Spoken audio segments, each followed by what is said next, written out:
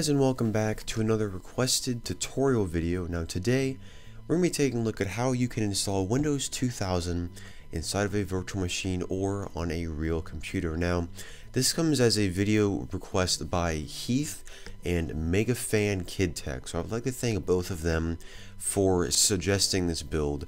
And yeah, so let's just get right into it. I'm going to have all the links you're going to need down below in the video description, which is probably just going to be to the Windows 2000 ISO files. So I am here, as you can see, in VMware Workstation 11 now. I have finally decided to upgrade this to VMware Workstation 11. So I'm going to be using this for all of the Windows beta / final release build tutorials from now on. But you can, of course, just like always, use any virtual machine software that you have. Or you can even do this on a real computer. So let's just get right into it. So the first thing that you're going to want to do is you're going to want to open up whatever virtual machine software that you want to use, and then you want to create a new virtual machine. And here in VMware 11 we do still have the same two typical and the custom advanced options.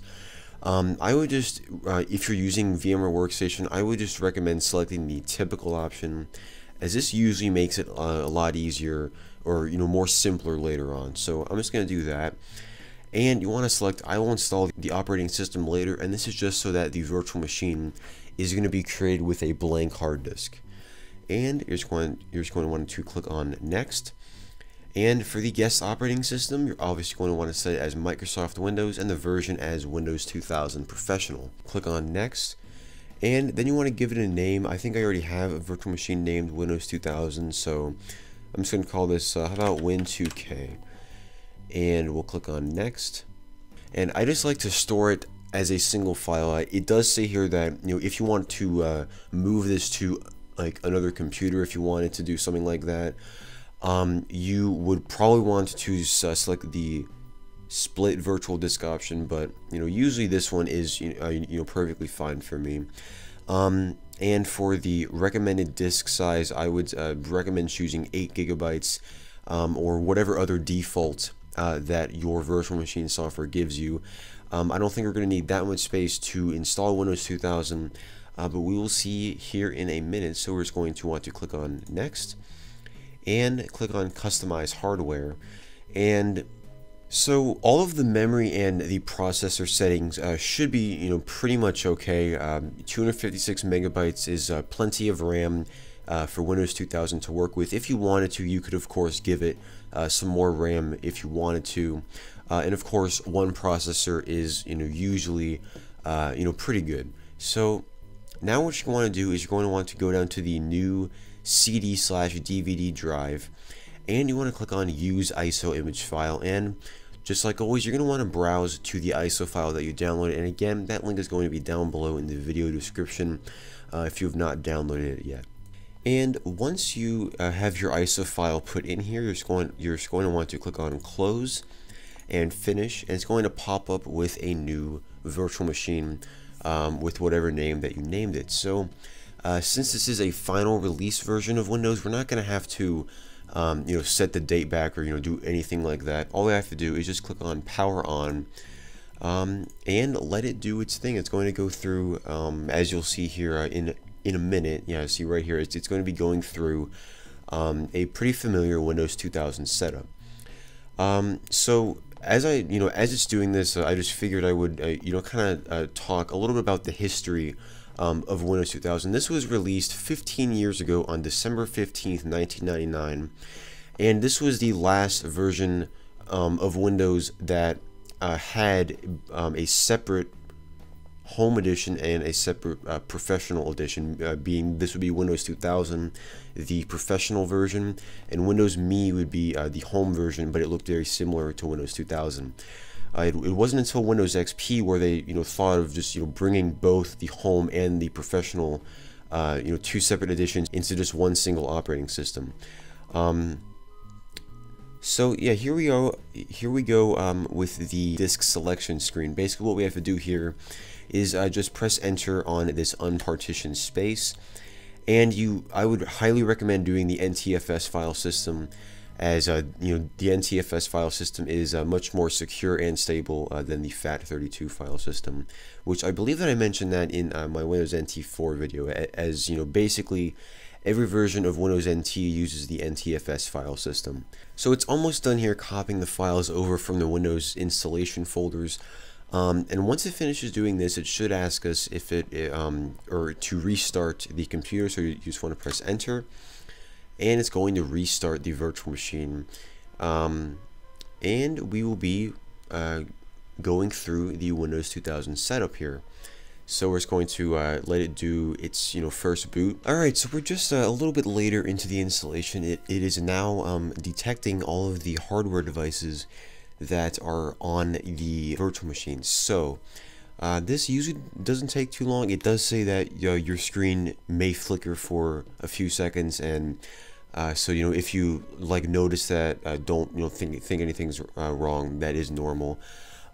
This could of course take longer if you're on a real computer, because it's going to have to find all of your actual hardware devices. It's obviously going to be much quicker when everything's virtualized. So it does look like it's kind of paused in the middle here. We're just going to have to wait for it, and hopefully it'll finish up here. Alright, so that did take a little bit longer than I thought it was going to, but it did finish up here. It took around 2 minutes for it to finish, but yeah, so now it's going to ask us to choose the system locale and the keyboard layout, which both of these are fine for me. If you want to change these, this is the time to do it. And once you have that all configured, you just want to click on next, and you want to type in your name and your or your organization if you have one, and just click on next. I should probably also mention that this ISO file has been patched so that you don't need to put in any product key, and I'm not sure who patched it. If I did, I obviously would give credit to them, but yeah, you don't have to worry about entering like any product key or anything like that. So I'm just going to call this Win2KVM, and I'm not going to bother putting in an admin password right now. And we're going to choose, let's find, it's always on Pacific time. We want to go to Eastern time, US and Canada, and that looks perfectly fine. So we're just going to check automatically adjust the clock, and it's going to now install the networking components. And once it does this, I'm actually not sure what it does yet. It's been a while since I've done a Windows 2000 installation. But it is almost about halfway. Oh, okay, there it is. It's all done. So let's just wait for the next screen to pop up here. And it's going to ask you if you are a part of a work group or a computer domain. So I'm just going to choose no, this computer is not on a network, or it is in a network without a domain. And you have to type in a work group. So I'll just do work group. I think that's the default name anyway. So you just want to click on next, and now it is going to, now it actually has to install all of the components and copy the files over. So and it does say that this may take several minutes, and it seems like it's going pretty fast here. Again, as I always say, if you're doing this on a real machine, your times may vary, but it seems to be going pretty fast here. And now it is going to be installing the start menu items, registering the components, saving settings, and removing any temporary files that it uses. So I'm just going to let it do that here. And now it says that Windows 2000 has been installed successfully. So we just have to click on the Restart Now button, or you could wait out the 15 seconds if you absolutely wanted to. And now it is going to do its first boot procedure. This usually takes a little bit longer than usual, as it's going to have to do all of that first boot stuff. But yeah, we are looking at a fully working copy of Windows 2000 here. And yeah, as I mentioned, there's no product key or anything like that. And since this is considered abandonware, I will be able to put that link down below. But it is kind of nice that you don't have to worry about having any product keys or whatever. But so this should be starting up here. I guess we're not gonna have to do anything else. It's just going to ask us to log in. So it's going to do all the stuff that it usually does. I mean, I'm sure most of you that have used even Windows XP, you may have seen this same style login box. But we're just going to log into the administrator account, and you see that we do have sound working by default in VMware, which is very nice. So we're just going to let it set up the desktop, and it's going to find all the new hardware. So yeah, here we are. We are in Windows 2000. We have the getting started with Windows 2000 screen open. I'm just going to uncheck this like little box on it that says show this screen at startup, as I'm sure we don't want that to start up every single time. And yeah, here we are in Windows 2000. If you've never seen Windows 2000, this is it. And yeah, so we can do things. I'm actually just going to run a winver command here just to show you what that looks like. Yeah, here it is. Microsoft Windows version 5.0 Service Pack 4, which, yeah, by the way, this is this ISO is for the latest release of Windows 2000, which is Service Pack 4 build 2195, and it has a copyright date of 1981 to 1999.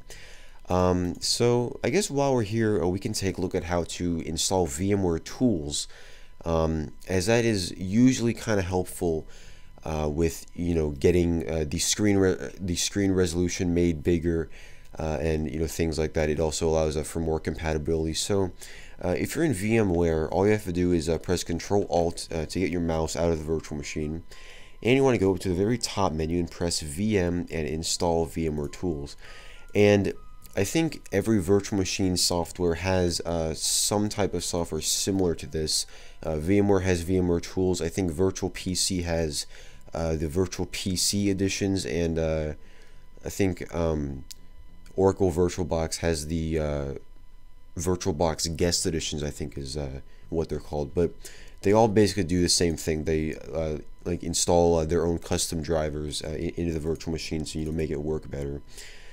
So as it turns out, VMware Tools actually fails with this Microsoft Runtime DLL error. So what I've actually figured out that what we have to do is we have to install an update rollout for Windows 2000 Service Pack 4. So I'm going to also have that link placed down below in the video description. And basically what it is it is an ISO file that I made from the official Microsoft updates rollout for this, because obviously there's no way of getting the exe file into this virtual machine without using an ISO file. So what you're going to want to do is get your mouse out of the virtual machine and go up to where it says VM, removable devices, CD/DVD, and then settings, and you're going to want to click on browse and then change it to that ISO file, and that link is again going to be down below. Now once you do that, you just want to get rid of this error message here, and you want to go back to my computer, and I think we have to press F5 to refresh. Okay, here it is right here. So you just want to obviously double click on this and then open this file right here, and it's going to begin extracting all the files. And yeah, this is, as I mentioned, it is the update rollout 1 for Windows 2000 Service Pack 4. So we just want to kind of go through this, agree to the license terms, and let it install these updates. And this, from what I'm reading online, should fix that error. It's probably going to ask us to do a system restart, so we'll have to see. So here it has just finished the installation of that. It didn't take that long. It took longer than I thought it was going to, but now it's finished. So you're going to want to click on the finish button. It's going to restart the virtual machine, and when it boots back up, we should be able to install VMware Tools, and that's going to make this look a lot nicer, as we can actually get a full 1080p resolution. So just going to boot back up here. So we're back here at the login screen. We're just going to log into the administrator account again, and we should now be able to install VMware Tools. So again, you're going to want to go up to the top to where it says VM and install VMware Tools. So we do have to go into my computer. Oh, actually we don't. It's just going to auto start for us. But yeah, so you see now it doesn't crash, and we can go through the installation normally. So we're just going to have to click on next. I'm going to go with the complete option just so we can get everything, and just click on next again and click on install. It's going to install all of the VMware drivers. It actually is going by pretty fast. Oh, okay. So now it's going to have to copy all the new files, and yeah. So once this finishes, after one more restart, we should be able to get everything working very nicely. So I'm just going to let this finish up here. Alright, we're back. The installation has finished, and you can already see how much better that the whole virtual machine looks. We are now running at full color. All we have to do is click on the finish button and click on yes to do one more restart. And yeah, after this, I am going to make the virtual machine full screen, just so that it will auto fit into the 1920 by 1080 resolution. So yeah, we're just going to have to let it boot up one more time, and we'll see how that looks. Alright, so here we are at the login screen. We're going to once again log into the administrator account. And yeah, so here we are in Windows 2000 running at full 1080p with full color. So and just to show you, I'll go into the properties and we'll see we are using true color 32-bit as opposed to high color 16-bit. And we're at 1920 by 1080. So yeah, if you ever been wondering how you can do that, or why you get that like weird error message at the beginning, it's pretty much because that update rollout is not installed. So hopefully that will fix that up for you guys. And yeah, guys, I think that is just going to about wrap it up for this video. Again, I would like to thank Heath and MegamanFan KidTech for suggesting this video. And if you guys have any video ideas of your own, definitely sure to leave them down in the comments, as I always enjoy reading what you guys have to say. And guys, if this helped you in any way, definitely sure to like and subscribe to the channel for more videos like this in the future. And as always, thank you so much for watching, and I will see you in the next video.